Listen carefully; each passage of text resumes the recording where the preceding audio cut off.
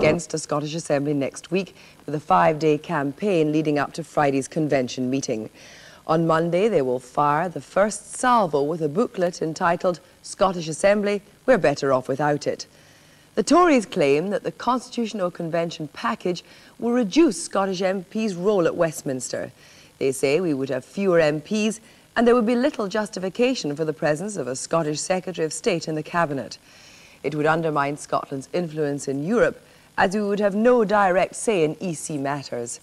It would cause more public spending without a clear mechanism for raising the finance. It would end up a greater Strathclyde region if elected under a first-past-the-post system. And the Assembly would be a recipe for uncertainty, for conflict and for cost. For many months now, convention leaders have sought to debate these views with the Conservatives. Until now, the Tories have been content to rubbish what they call the self-appointed convention. Well, in advance of next week's campaign, the opening skirmish is here on Left, Right and Centre. With me are Michael Forsyth MP, the chairman of the Scottish Conservative Party, and Canon Kenyon Wright, the chairman of the Executive Committee of the Scottish Convention.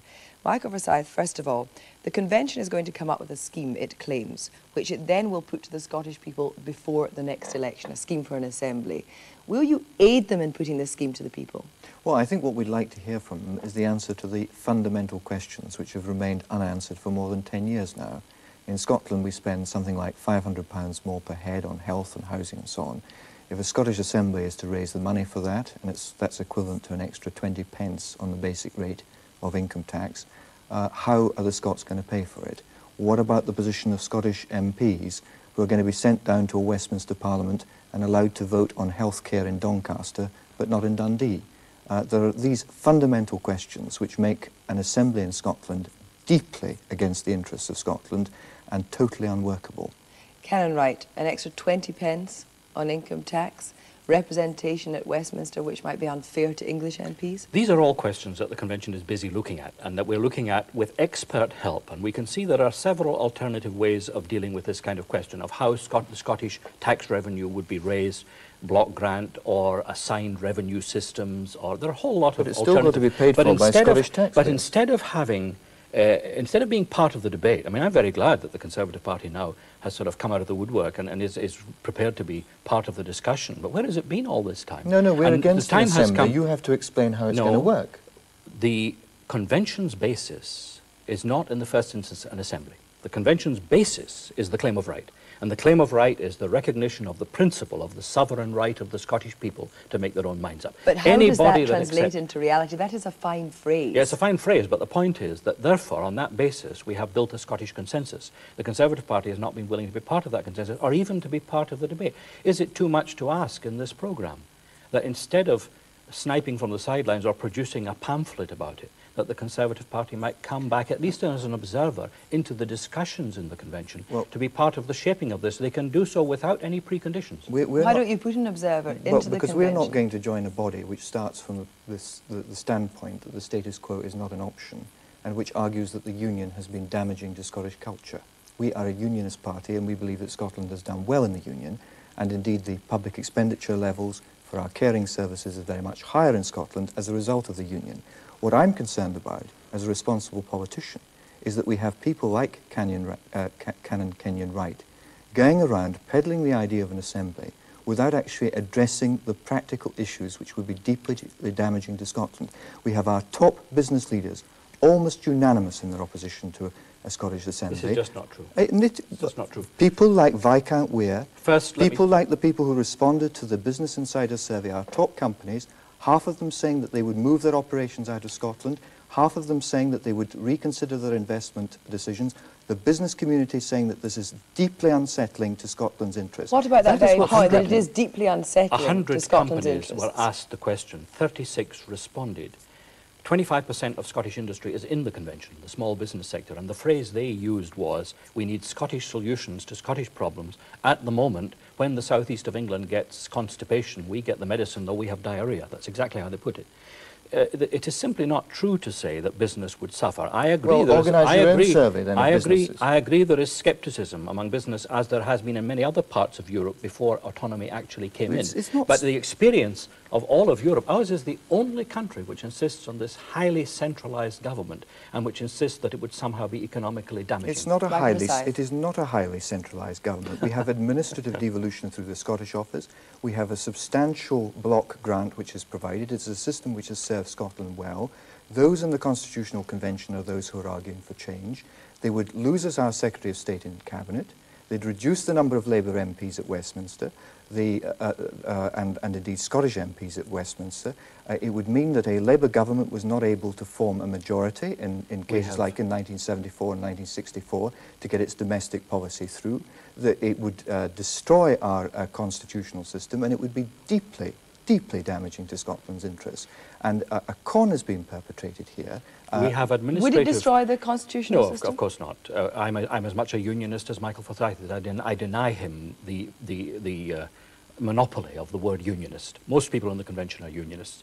But when he says... But does it not say in your claim of right... Forgive me, but you say you're a unionist. Does it not say in the claim of right, paragraph 2.2, that the union has been damaging to Scotland's cultural interests? The claim of right does not consist of the whole of that initial document. The claim of right consists in a single sentence, the sovereign right of the Scottish people. But the point is administrative devolution, block grants, but without any control democratically by the Scottish people over these, except through their representation in Westminster, which is, of course, as we can see, totally unrepresentative. Well, that's not true. But we come back to the point as well about a Secretary of State in the Cabinet. Where will the Scottish voice be in foreign affairs, on defence, on those kind of matters? Clearly... Or Europe. On Europe, of course, it's very, very clear that many parts of Europe, many of the other national groupings within nation states in Western Europe are looking to Scotland to support their case for a changing Europe. Europe's changing. It's not the Europe it was. Yes, it's but changing while you're rapidly, waiting for it to change, Scotland's interests will be lost. No, it's changing into a Europe of nationalities. Who can seriously say that Scotland's interests are well represented in Europe at the moment by a government so totally unrepresentative of Scottish opinion? That's just not true. There is built into the plans, which are already made for the Assembly, a Minister for Europe within the Scottish Government who would work with the Westminster Government in presenting Scottish affairs, yes, but would also have direct Scottish representation in Europe, which is very important. Here we get to the nitty-gritty. In practice, it will be the Westminster Parliament which will be our voice in Europe. And we will be sending Scottish members of Parliament down there, unable to vote on English domestic issues, limited to defence and foreign affairs. They'll have less to do. At the moment, as part of the deal which we have more MPs than our population justifies. We would lose these, we would lose representation, we would lose influence, and all for what? To have a body run by a kind of Greater Strathclyde. Another thing which they aren't even clear about, and which is the reason for the delay, is how this body is going to be elected. The Labour Party are divided on proportional representation, and yet the whole Constitutional Convention is brought together with the Liberal Party and the Labour Party on the basis that they will have PR. On that point, gentlemen, thank you very much. Thank you. Well, as Michael Forsyth said, Labour is having problems with the electoral system it wants for a Scottish Parliament. And today, the Liberal Democrats kept up the pressure for change. Their Scottish leader, Malcolm Bruce, said the convention should be openly debating PR now, giving a lead to the Labour movement rather than the other way round. Well, while Labour still supports first-past-the-post elections for Westminster, PR for a Scottish Parliament is gaining ground within the Scottish Labour movement. The Scottish TUC will finalise the policy on electoral reform next month, ready for discussion at the conference in Glasgow in April. Already, NUPE, NALGO and the Miners' Union supports PR, while the GMB is lukewarm. The Transport Union will decide next Friday.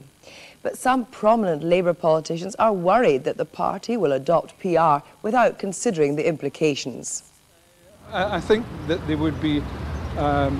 they would have a very heavy weight of responsibility to justify to the Scottish and the British people thereafter. I think they would be on a course that they would come to regret in the years to come. Why? Because of the damage of creating a situation where instability would be the order of the day, where the course of government would be determined in smoke-filled rooms rather than the open debating chamber. Well, Labour won't make a final decision until its conference in March. But so far, all 8 motions received on electoral reform support some form of PR. Earlier, I spoke to George Galloway MP, a member of the Labour campaign for electoral reform, and George Foulkes MP, who warns that PR can result in the dictatorship of a small minority. I asked George Foulkes why, when the great and the good and some trade unions were partial to PR, he was digging in his heels. When you're proposing change, and a pretty radical and substantial change like this, you need to show that the advantage, the one advantage, outweigh all the disadvantages. And I think the disadvantages are that the link between the Member of Parliament and his constituency is likely to be severed, and that means a person raising an issue doesn't know that they've got someone they can go to who has got a duty to pursue that issue. I think it gives more power to the central party bureaucracies in choosing lists and deciding who the member should be, and that changes the whole nature of accountability.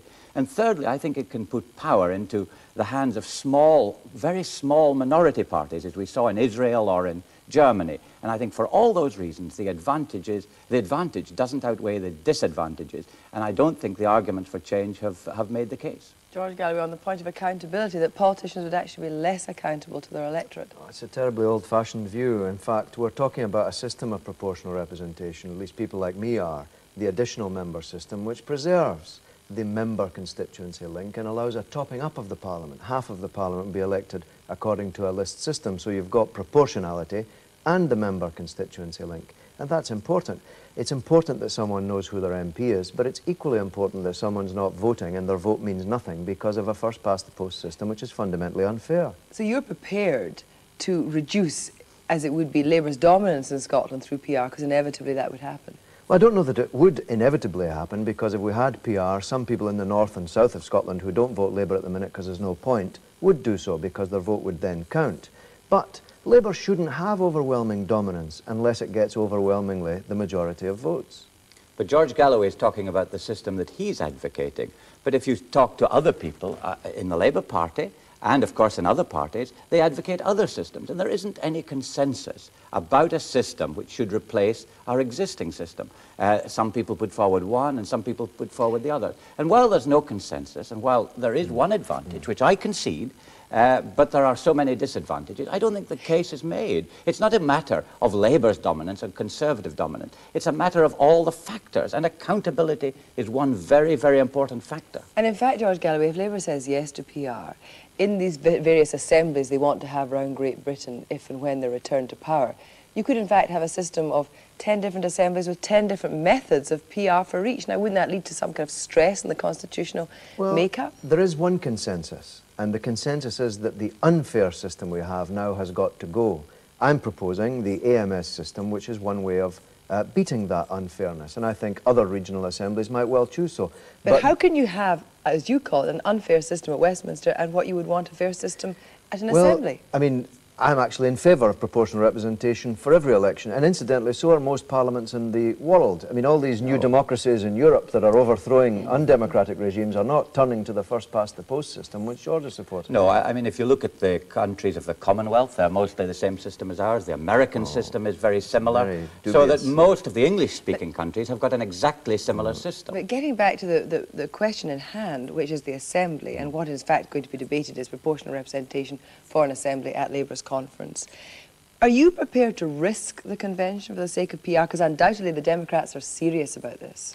Well, I think that we should have a good argument within the Labour Party about the system of election that we should have to the Assembly, and I think we should have it on a friendly basis as George and I are having it now. I think it's entirely wrong for the Liberal Democrats to put the pistol at our heads and say, if you don't have PR, you won't have an Assembly. And I'm certainly not going to put the pistol at their head. There won't be a question of you putting a pistol at their head, because if you keep the first-past-the-post system, they will pull out. If the feeling in the Labour Party is overwhelmingly in favour of changing to proportional representation, I would accept that. And I think if the arguments are made in favour of it, I could even be brought round. But at the present moment, I don't think the arguments have been made. I think the present system has more advantages, and I'm prepared to continue arguing that, not in a rancorous way and not with any ultimata, as the Liberal Democrats have made.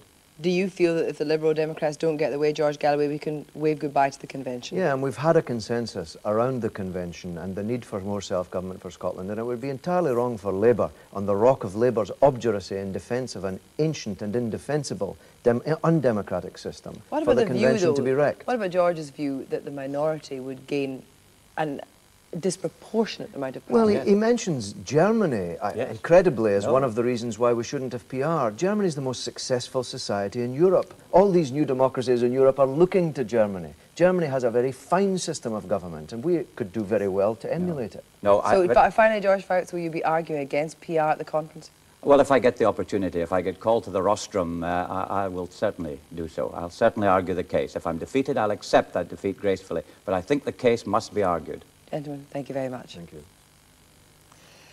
Well, there are also other signs of increasing tension within the Labour Party over the Constitutional Convention. Activists claim that the Scottish leadership is trying to water down Home Rule demands to placate party headquarters in London.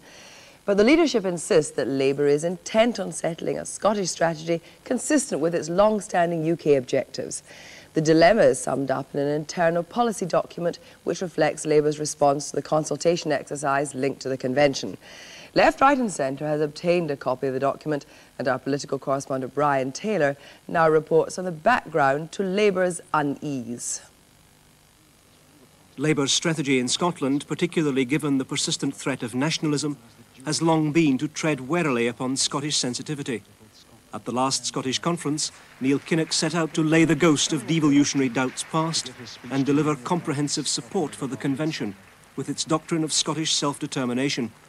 But of course, his main objective is more Labour MPs at Westminster, not entirely new MPs in Edinburgh. The party's Scottish Secretary, Murray Elder, reflects this twin-track approach in the private paper he has drafted for tomorrow's meeting of the Scottish Executive. The Elder paper stresses the poor response to consultation and urges the party to be wary of reaching firm conclusions. He wants the party to defer verdicts on issues like Scottish links with Europe, enshrining the Parliament's rights and full-scale industrial powers. But real controversy centres on the Parliament's powers. Elder concedes their support for shifting all control to Scotland, with responsibility for issues like defence returned to Westminster by agreement. Elder warns this mirror image of devolution could put some strain on the relationship between Scotland and the rest of the United Kingdom, and advises Labour to stick with powers granted by Westminster. On funding a Scottish Parliament, he says the old-style solution of a block grant has little or no support. He warns that full-scale Scottish control of taxation could create a conflict between the wish to maximise financial independence and the desire to keep central economic management at the UK level. But with North Sea oil money at the heart of the debate, that stated desire for central UK control has angered Labour Home Rule activists. They say that a Scottish Parliament would have little real autonomy unless it controlled the tax take from the North Sea, with an agreed proportion diverted to Westminster. They accuse the leadership of ignoring Scottish Labour opinion. At the last general election, the party in Scotland delivered 50 Labour MPs. If we're going to have a Labour government at the next general election, the party in Scotland is going to deliver 56, 57 Labour MPs. The way in which we do that is to be seen as a Scottish party controlling our affairs in Scotland. One of the things which all opinion poll evidence shows has cost the Conservative Party votes in Scotland is that they are perceived to be an English party, and they have lost votes as a result. The Labour Party would also lose votes if it went down that road, and clearly we've got to put a marker that we control Scottish matters in Scotland, and we have that degree of independence of action. That desire for maximum devolution encompasses the party chairman, Mark Lazarovich. He counters Elder in offering support to the mirror image approach with its starting point of full power to Scotland, and he warns that there could be lasting political problems otherwise. My message would be that it is in Labour's interest, Scotland, for us to take the initiative, for us to come up with proposals which will stand the test of time. There's no point in deciding upon partial measures which will have to be reassessed a few years from now. Meanwhile, Labour's principal partners in the convention, the Liberal Democrats, are watching with concern. They acknowledge the lasting good intentions of Labour's Scottish leadership in the talks, but concern persists over the source of real power and influence. The major decisions ultimately will be made in London, because that's the way the Labour Party's constitution is. And if Roy Hattersley and Neil Kinnock decide that the Home Rule proposals brought up by the Labour Party in Scotland are going too far, then they will be able to pull the rug from under the Labour Party's feet here. We hope, because the Labour Party have really gone a long way down the road towards meeting our proposals on Home Rule, that they will be able to continue to do that. But I think we're worried at the end of the day that the heavy hand of Walworth Road may just be too much for the Labour Party in Scotland. Elder insists such fears are groundless, and he warns Home Rule activists in his own party that they risk alienating not London, but Scotland. Quite legitimately, of course, the National Party has a profound interest in what's happening in Scotland, and that is right. I think I would be upset if they didn't. And of course, we're keeping them closely informed about what's going on and the discussions we're having within the convention. But there's no question of a fine balancing act at the moment. I mean, we're looking at Scottish policy in Scottish political terms. Will London impose a veto upon a Scottish scheme if it's too extreme from their viewpoint? I don't imagine anything like that coming about. The Scottish Party is in close contact with the National Party. I can't imagine these circumstances coming about at all. And I think it's simply wrong to judge that. As I say, it is possible to imagine a scheme that the National Party would object to, but I think it would be quite easy to imagine that scheme would be objected by the Scottish Party as well. Because the first thing to do is to try and establish what Scottish policy is, and I suspect Scottish policy is not to go down some of the more extreme routes towards something that might be described as separatism or nationalism, which would undoubtedly cause problems in national terms, but they would cause problems in Scottish terms as well. So the party is adamant that Labour's true stance has yet to emerge. But for Labour's leadership, the fact remains that formal consultation so far has generated support for outright Scottish autonomy, a giant leap beyond the party's current standpoint. At the Scottish Conference in March and in further convention talks, the leadership may still face a difficult choice between placating emergent Scottish activism and maintaining the party's UK strategy.